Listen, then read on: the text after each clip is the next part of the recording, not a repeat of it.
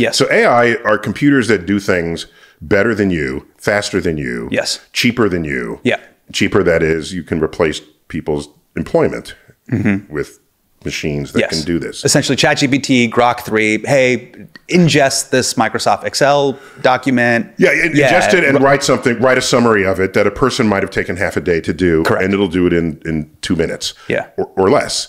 So this is what anyone today is referring to as AI. By the way, AI has been around long before ChatGPT. ChatGPT put it on the radar of creative people because all of a sudden now AI is doing creative things. When computers beat us at chess, okay, I remembered how far away that goal felt. Yeah. And then it was conquered. Yeah. It was like, wow, okay. Then they moved the goalposts. Well, how about Jeopardy? Jeopardy requires cultural awareness. Yeah. That's not just logical inference. Yeah. It's think this through in a culturally aware, sensitive way. It wiped the floor with our best Jeopardy player ever. So AGI is not a specific computer with a specific task. Got it. Okay?